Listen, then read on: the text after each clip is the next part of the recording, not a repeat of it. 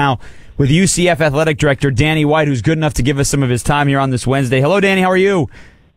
I'm doing great. How you guys doing? We're good. I don't know if you saw the article from Nicole Auerbach on The Athletic, but it's talking with Big 12 Commissioner Bob Bowlesby. It talks with some folks like Barry Alvarez who've been on the committee, and it sounds like there is growing support within people who are in the room where it happens. I did see the article. I thought it was beautiful. Well, yeah, so excited to see others finally come on board. Did you ask her if they can change that to this year? I haven't asked her. I probably need to do that. Not doing my job, I guess. How much do you think, Danny, what your team has done is driving this conversation? I think it's been an enormous part of it.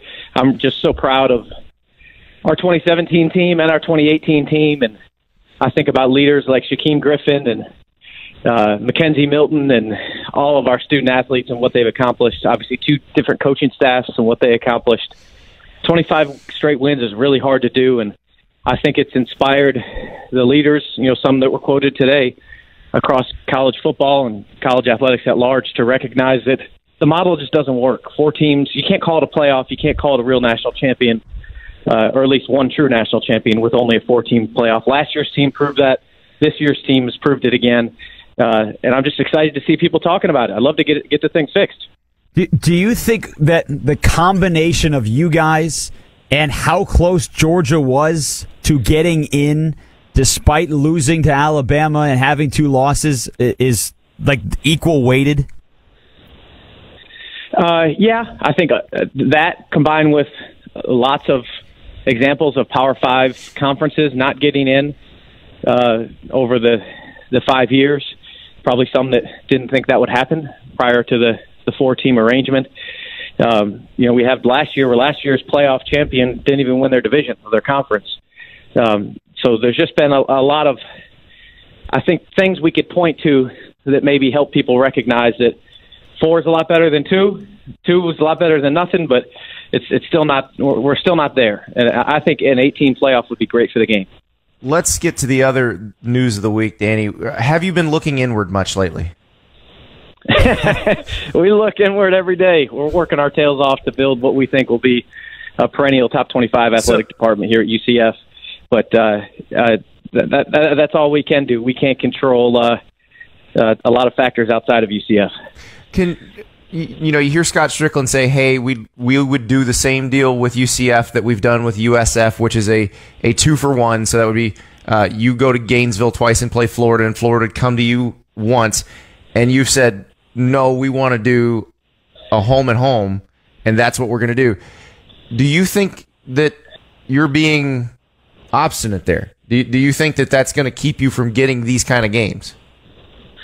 I think that it's a great example of the inequity that we're dealing with. So first of all, it seems like the committee each year has focused on different things. And when we come up and our potential for inclusion in a 14 playoff, which hopefully is a short-term problem. Hopefully we get to an 18 playoff. And so I will say, I feel for the committee because they've had an impossible job. I think it's very difficult to select 4 teams and really come across as fair. But as it relates to the analysis of UCF, it kept coming down to scheduling. And even at times it seemed like our wins against really good teams in our conference, even top 25 teams in our conference, weren't considered at the same weight as a Power 5 win against a team that maybe isn't nearly as good as some of the teams in our conference. So there's a bias there with the P5 that I think is real and exists. But from a scheduling standpoint, so we have to have a certain strength of schedule, at least that's the narrative today, to warrant inclusion in a playoff that determines the postseason for the sport. But the only way we can do that, at least in this week's example, would be to set our student athletes up at a competitive disadvantage, at an experiential disadvantage to another institution's student athletes. I just don't think that's fair. And I also don't think the maturation of UCF as a football program, I don't think we're there anymore. I mean, we've just finished the last 2 regular seasons in the top 10. We've accomplished a lot. We've won 2 New Year's Six bowl games in the last 5 years. We're about to play in our 3rd. We don't need to be doing 2-for-1s. I don't think anybody in our position in college football would agree to do for a 2-for-1, unless it was in our favor, because I think our program is at that place. But you understand that the two people in the Power Five, and I know what you've done the last 2 years, but they don't look at you and UCF as being any different. You're both members of the American. You're and both that's the problem. I think state schools in Florida. We got to look at what happens on the football field, and if you do that, then I think we're pretty different. But so go back to what you were just saying, and Danny White, UCF athletic director, with us here on Playbook, about you're dealing with the inequality that is the FBS right now. But knowing that you're dealing with that, and they're not going to change their mentalities, don't you need to take those games, even if it does set you guys at a disadvantage? No, I don't think that we need to. I think that we need to keep, to use your phrase, looking inward and building our program as we're doing every day.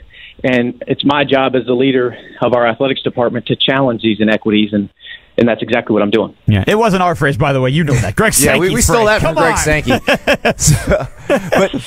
So now we were going to ask you about the thought of potentially going independent before Barry Alvarez screwed up our great line of questioning. But it is interesting to me because I was thinking about this. Jason mentioned it on the show yesterday. If you were independent and you played a schedule, say like BYU played, and you went undefeated playing that schedule, I think you'd make the playoff. We may. Notre Dame obviously just showed that an independent can make the playoff. They obviously have probably the most blue blood brand name in college football. So right. They have that going for them. I think a lot of this kind of comes down to brands, and we're building our brand. Shouldn't, but I think it does.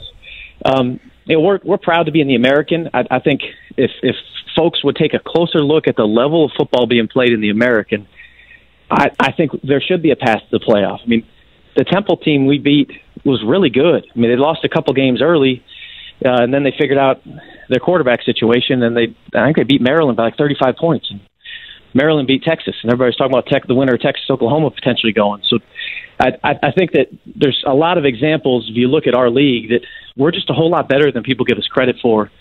Obviously going independent is a tough road to hoe, and BYU is experiencing those challenges. It's really hard when you don't have bowl games that you have access to and things like that. But I think that there's a path, especially with an expanded playoff, to make it happen right from the league that we're in. Danny White with us here on Playbook, UCF athletic director. The other topic that's thrown around the last couple of days, the Big 12 should scoop up UCF. Is that being discussed? I don't know. I don't know what they're thinking about. I know, our focus is, again, just to continue building our program, and we're proud to be in the league that we're in. I think there's a great future for UCF in the American. It's a conference full of a lot of young universities like ours in big cities with great recruiting bases and huge upside. So I think the future for the American is really bright. So I'm going to ask you what I asked you the other night, except now we're on the radio. You beat LSU, you hanging another banner? I don't know. We're going to make that decision at the appropriate time. We're continuing to evaluate what goes on, both, like I mentioned last year. Last year's national championship was as much about what our team accomplished but also what happened around us across the country. So we'll make that decision when we get there. What have you tangibly gotten out of that, aside from the fact that you got a national championship banner and the rings and the parade and all that stuff? But what have you seen in 9 months, or I guess 12 months to this point, that you have received back, or that the university has received by an undefeated season last year? Obviously, another one this year, but yeah. 10,400 new season ticket holders. Wow. Record fundraising at levels that we never thought we'd see for such a young university and young athletic department. Applications are up double digits last year and this year to the university. I think it's provided such a positive spotlight for our university, and not just what our team accomplished in 2017, but the conversation we've been fortunate enough to be a part of. I think really anybody that would have done what we did with the circumstances the way they played out, I think they would have sparked this conversation that really needs to happen. And that's why I'm so happy about the article that came out today and some of the comments that were made by people I really respect in leadership positions across the country. Because ultimately this is what we've been saying all along is we declared a national championship because we didn't think that the current postseason format is adequate, and we weren't invited to it. We were, I think that was the 36th season in the history of college football that there was more than one national champion.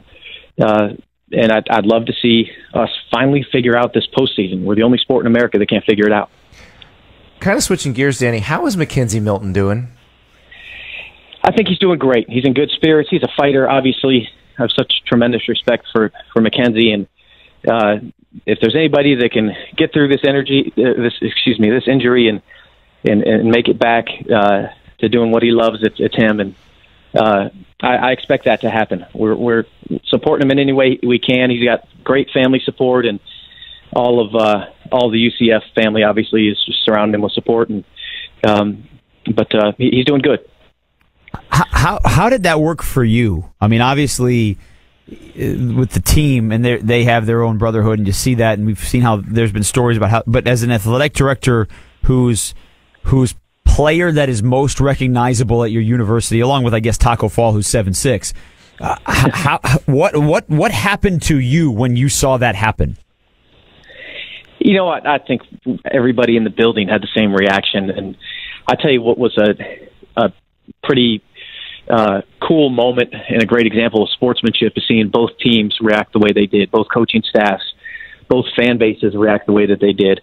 It impacted everybody. I was hurting for him and feeling for his parents, for them to see what just the level of injury that was, and so I rushed down to the field level. I was up in the suite at the time with some of our donors and got a chance to speak to McKenzie briefly before he headed off to the hospital in the ambulance. And I thought what was really powerful and kind of a testament to the brotherhood you mentioned and just the family atmosphere in our football program was when McKenzie's parents, they stayed behind for a few minutes until the end of the second quarter because they wanted to give our players some words of encouragement and a hug on their way into the locker room at halftime. And I know that was impactful for our players. I think it had a big part in how they played in the second half, and I just thought that was such a powerful thing for the Miltons to do before going off to the hospital to join their son.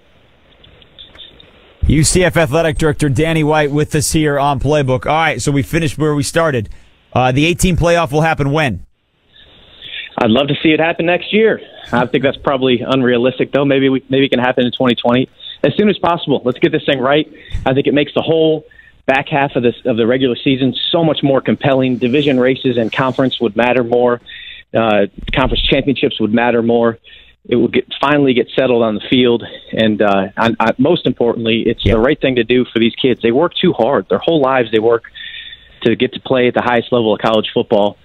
And they deserve the opportunity to settle it on the field. Is there any concern that if they went to an 8 team that it wouldn't have an automatic spot for a group of 5 team?